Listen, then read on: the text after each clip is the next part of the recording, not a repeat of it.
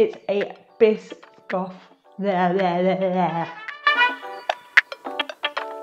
Hi guys, welcome back to the channel. I'm so pleased you're here. It's been such a long time since I've been this side of the camera like this. If you haven't watched the kitchen live videos, go and find the link to the playlist up here and go and have a bit of a kitchen live fest.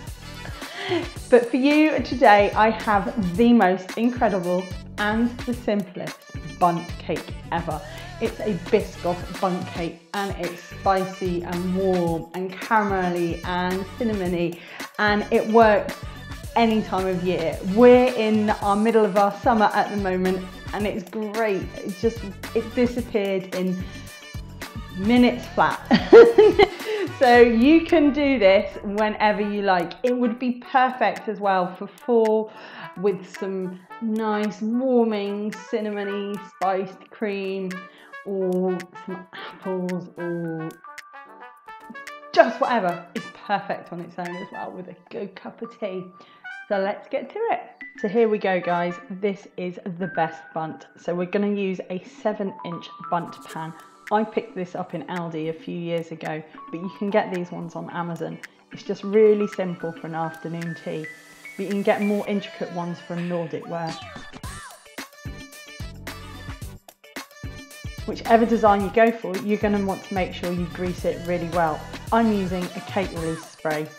Just make sure you get it in all those nooks and crannies, and maybe give it a smooth over with a silicone pastry brush. First up then, we're going to crush our Biscoff cookies or speckloos. We want about 10 of those and we're going to use a mini chopper. So break them into pieces.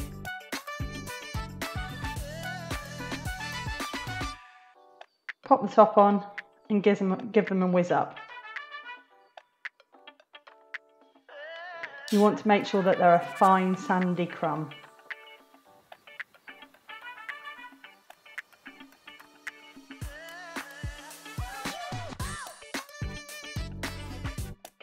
Perfect.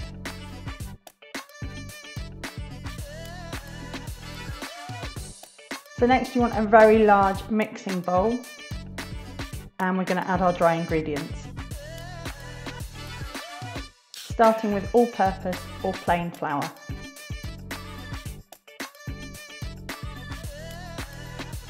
We're going to add 2 sugars. We're going to start with a white caster sugar or superfine.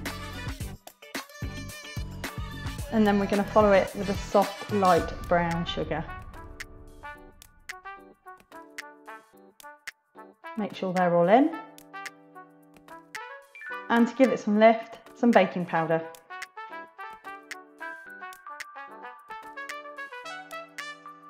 And now our crushed Biscoff biscuits, in they go. Make sure they're all in there. Give that a mix through, make sure it's really well combined with a rubber spatula. So first off, we're going to take half of our Biscoff spread and add it to our dry ingredients. The other half we're going to use for our glaze later.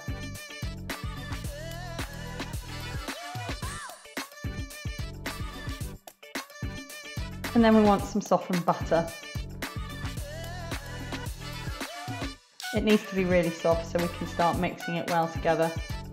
I take mine out the fridge the night before.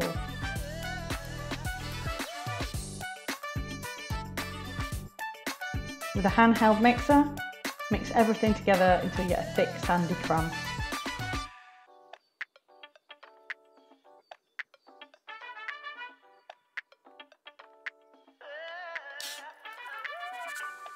Next up, you want 3 medium fresh eggs. Make sure these are at room temperature. And again, with a handheld mixer, give these a whiz until you've got a smooth, thick and creamy batter. If it's really thick, add a tablespoon of full fat milk and mix it again.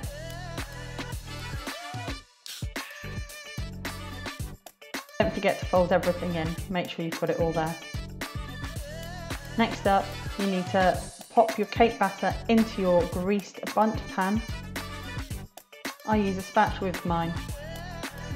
Get it all the way round.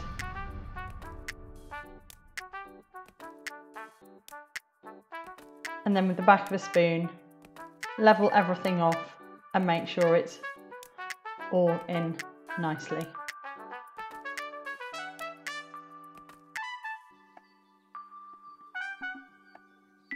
Next, place the cake in a preheated oven at 180 degrees C or 350 Fahrenheit for about 45 to 50 minutes.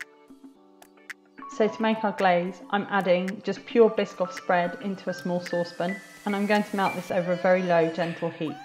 I don't have a microwave, but you can do yours in the microwave instead. When your cake is fully cooled, pop it on a cake stand, and with your melted Biscoff glaze, drizzle it over the top. See? Simple.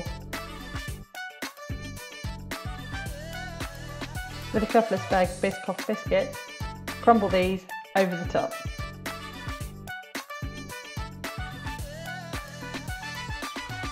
And there you have it, Biscoff bundt cake. Perfect any time of the year. So there you have it, the simplest and most delicious Biscoff bundt cake you can ever make. It takes about 10-15 minutes to prep everything and get it into the oven, and then that glaze is just seconds in the microwave. If you haven't got a microwave like I have, you can do it over just a really low, gentle heat on the stove.